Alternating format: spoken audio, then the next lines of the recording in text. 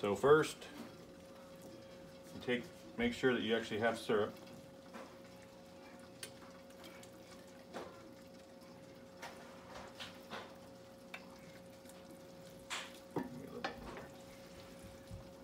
Which I know this is already very, very close.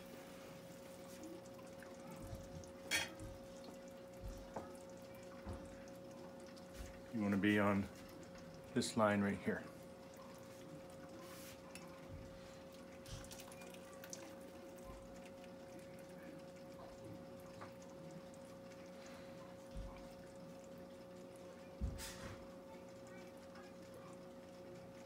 Okay. It's tough to see, but through the bubbles and the surface tension, it is right on that line. So take it off the heat. Pour all this back in.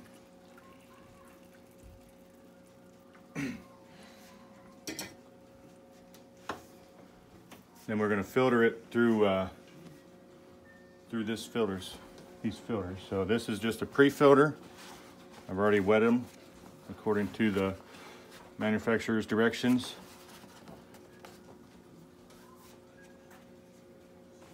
And then in order to get most surface area, invert the cone into a sailor's hat. So now the syrup will get filtered through not just the bottom part of the cone, but the whole surface of the cone. So take these clothespins so you don't have anything fold in on you.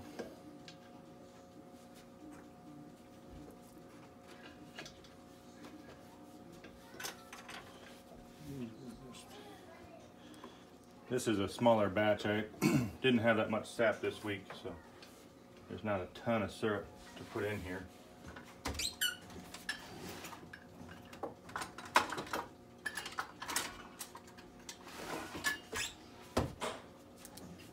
This is just a regular thermometer.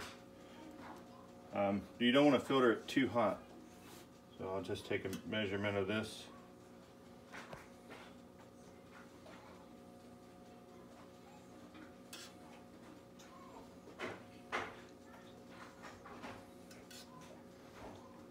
It's about 217-ish degrees.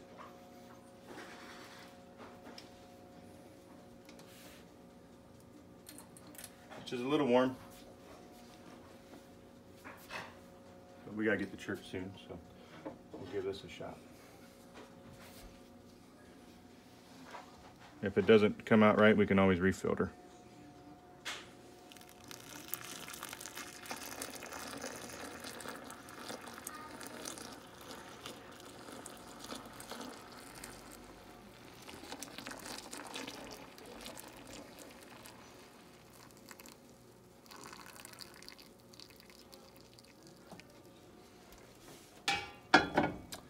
Okay, so there you see, maybe you see, it's in the cones and it's coming through the pan here, comes through the filters in the pan.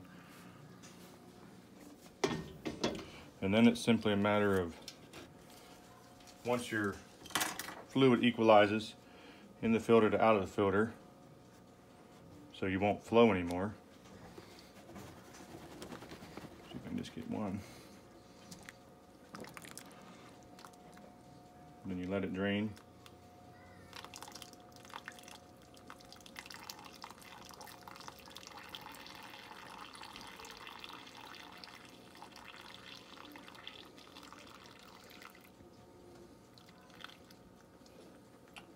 Wish I had something to hang this on instead of waiting on it to drain.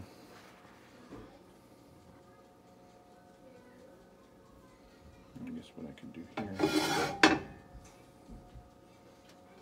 Just pour that in.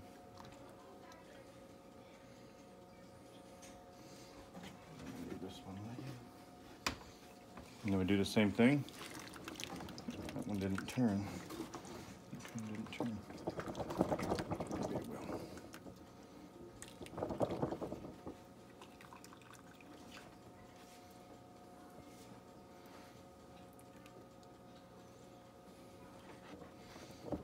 Just do that again, maybe. into the next one. All right, and then for the final one, maybe. Huh, last time I did it, they went right back into cone shape. I don't know why they decided not to do that this time. Maybe we can encourage it.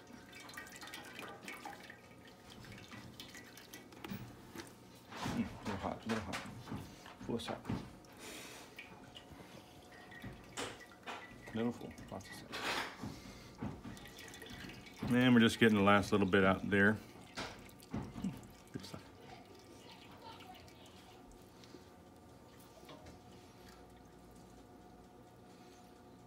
But all that brown sediment that you can see the difference between the white and the brown, some of that syrup, so this does take a little bit of your syrup away, but what you're left with is nice clear syrup. Probably, I wish I could leave this hang and drip, drip, drop there, but we'll get that clean in the pan. So the dark marks you see here, these are pre-scorches on the pan. But if you look and you see, there's really nothing nasty in the bottom of that. So we'll wait till it gets down, can it around 190, a little bit over 190, and then it'll be ready to eat.